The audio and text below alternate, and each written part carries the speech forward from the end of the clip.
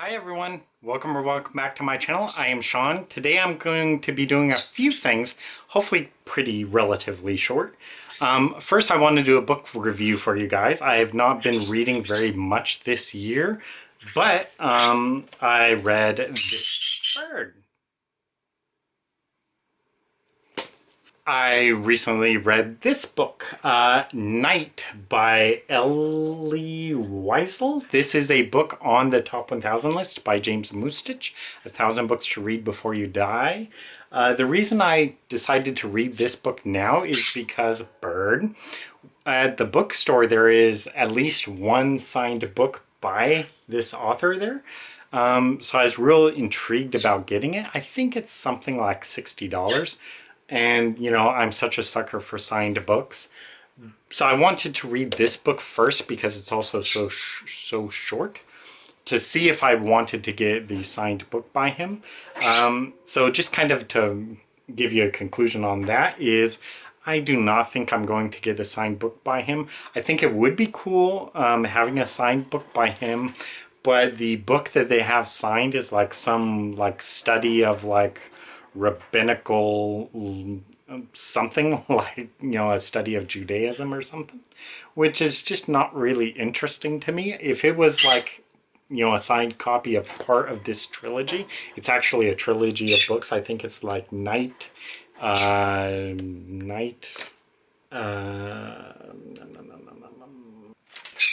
Night, Dawn, and Day. That's kind of like the trilogy of the books.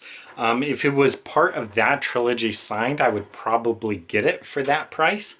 But yeah, my bookshelves are kind of too full that Bird, I don't really want that at that price. Just, I'm not really interested in that book. I'll never read that book.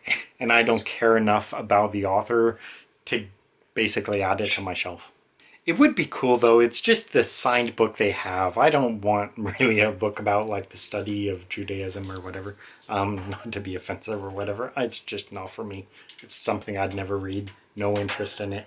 And my bookshelves are kind of just overflowing, so I'm trying to be more selective about the signed books I do get, which is actually going to be interesting because I actually have 2 new signed books. One major change, like since I've done booktube videos, Bird, just the other night, actually, I took off my Harry Potter books off of the shelf because, you know, I've kind of decided I'm never probably going to reread them. So they're just taking up a lot of space, like almost half of a shelf here. And I could use that space for other books. And so, yeah, I decided to get rid of my Harry Potter books. I just traded them into the bookstore today, which is kind of a bittersweet thing because, I mean, those are the Harry Potter books that I read. And, you know, I think it's a great series. Everyone should read it. But I just kind of had to get rid of them to create bookshelf space. Anyway, so, Night. This book is basically about this Holocaust survivor, Bird, Elie Wiesel. He was in Auschwitz, at least briefly for one time. So this book, Night, is about his experiences going through the Holocaust. The next book, Dawn, is kind of like the aftermath of that, and then I think Day is written kind of like his life beyond that point. So yeah, it's like it begins with Night. It begins, you know, with the darkest moment with the Holocaust. So anyway, just kind of as a review of this book, it's real difficult to like review it, and it's always difficult to review like any kind of like autobiography or memoirs, because it feels like in a way like you're rating the person's life. Like, I think you had a 2-star life. You know, I mean, that just sounds really weird. But anyway, so this is a book about the Holocaust, and I think it basically does everything it should. I mean, you know, it lets you know about all these terrible things that are happening. It doesn't really, I don't know how to say it. It doesn't treat you with kid gloves here. I mean, it lets you know the terrible things that are happening. It, you know, it shows you all that. But it doesn't really seem like it's written like too much like it's twisting the knife. So it's not like really going overboard trying to really make you feel bad for this guy. I mean, it's just told in like real plain, matter-of-fact style, and that's part of why it's so short, you know? He doesn't draw it out. He basically just says, you know, real quickly, like, you know, they shot the guy and I saw him fall and he was dead, and then, you know, I kept walking and then there's another guy who's dead or whatever, you know. I'm sorry for laughing, it's not appropriate at all. So I mean, he does tell you all the terrible things that are happening in the Holocaust, and, you know, absolutely terrible things, but it's not really going overboard. So like, one thing for me is I've pretty much decided I am not going to read The Diary of Anne Frank, just because I do not want to like deal with that emotionally or mentally or whatever. But I read this book in part because it was so short, and also because I wanted to see if I wanted to get the signed book by him. And yeah, so it's basically everything I expected it to be, but it's not at all like, you know, too difficult, even though it's a very difficult subject and he doesn't like, you know, treat it easily. He lets you know all the terrible things that are happening. I think it's a real good, well-written book. And yeah, so like, if you're kind of like me, where you're worried, like, you know, the Holocaust, that's a real dark subject, I don't want to get into that, I'll cry and it'll just make me so mad what they did to all these people.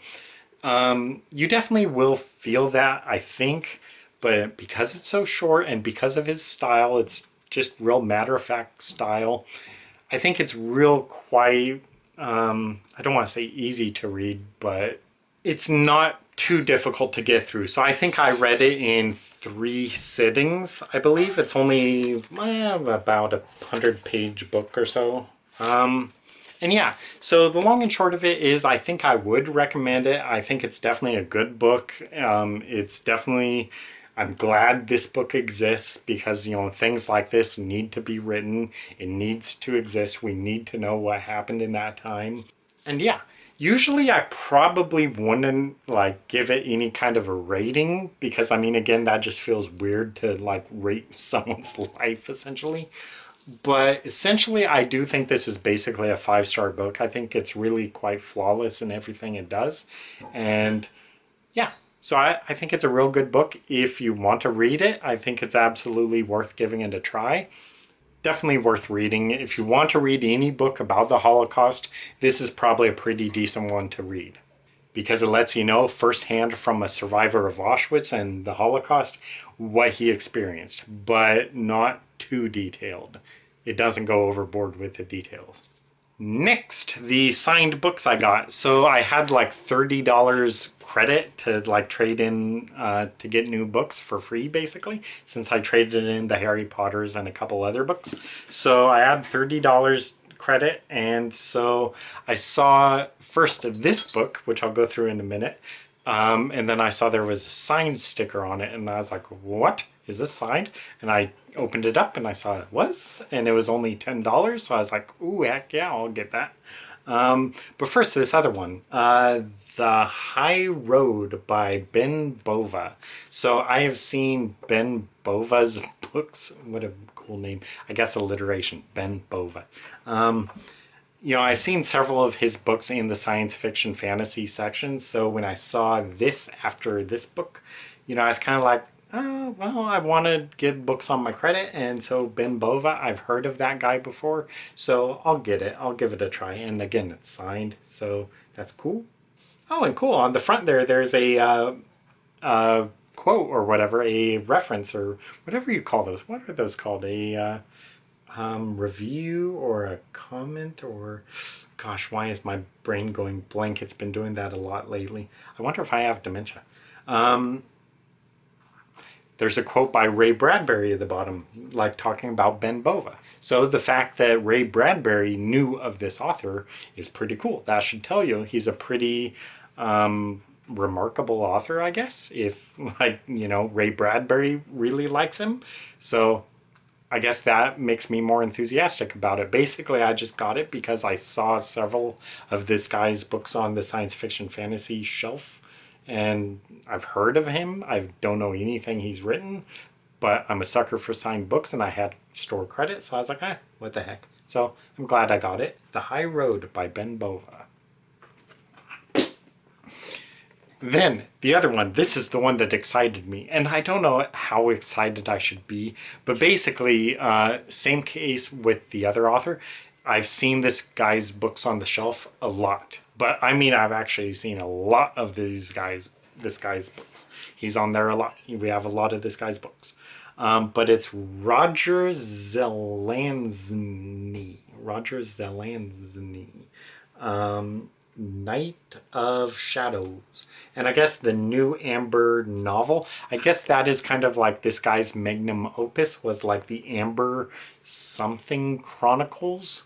And I think this was, I looked it up, this was like the second to last book in the series. I think the guy died in like 1995 or something like that. And this, bless you, my mom just sneezed, I don't know if you heard that.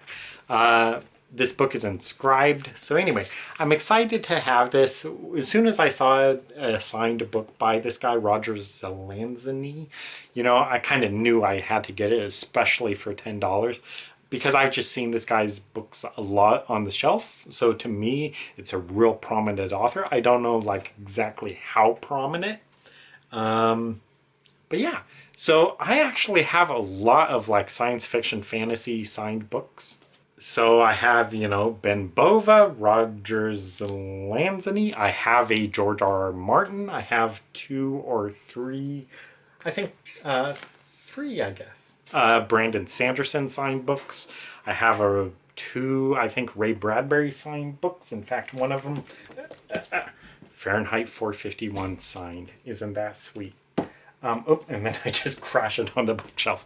And I have like Orson Scott Card signed book. I have, who's the guy who wrote Dune? Frank Herbert. I have, I think, 2 of his books. I think I got one of the Dune books signed. I forget. I think I do. And also I have like one of Frank Herbert's son, Brian, a signed book by him. And, you know, like fantasy books, I have like Veronica Roth, the author of Divergent. I recently got a Suzanne Collins, the author of Hunger Games, a signed book by her. Gosh, I don't even know. Like there's an Ursula K. Le Guin. She kind of writes fantasy-ish books. So anyway, I'm kind of getting like quite a few like fantasy science fiction authors signed books. And that's like just a genre I do not read. But apparently I collect autographs by them pretty well. So I'm excited about that. So anyway, I'm excited to have a signed book by Roger Zelazny. I'll have to read him now. I imagine I'll read the first book in this series. So probably tomorrow at the bookstore, I'll probably look for that. So yeah. Okay, and then real quickly, I just want to run through the books I'm currently reading. Most of these I've been reading for a long while because I've just been having such a slow reading year and just making such bad progress reading. But I am still reading The Caine Mutiny by Herman Wouk.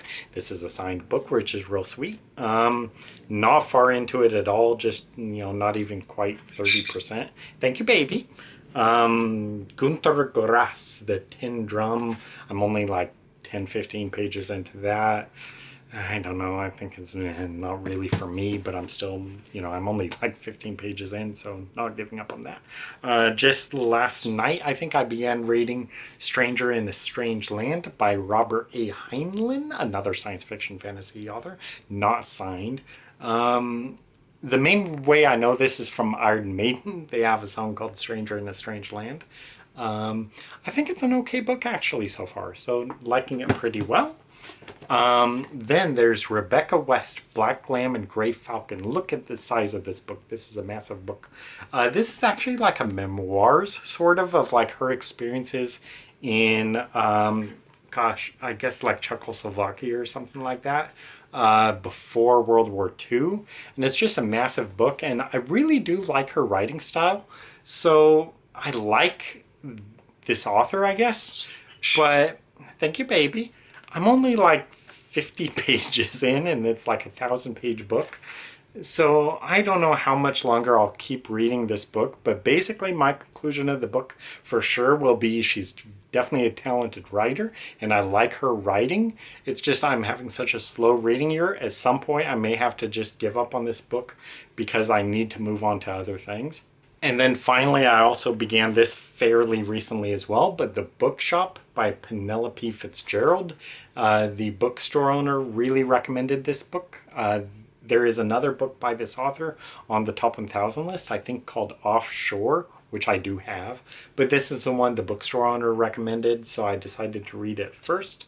I'm about 30% into it, just probably, 30, 40 pages or so. And I'm not really liking it much, but I mean, it's okay. Not bad, but definitely not grabbing me so far. But anyway, I think that is about it.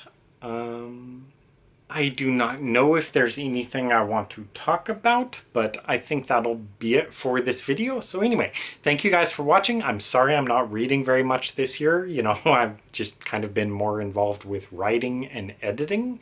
So yeah, anyway, thank you guys for watching. See you in another video, hopefully. Bye. 2, 3, 4.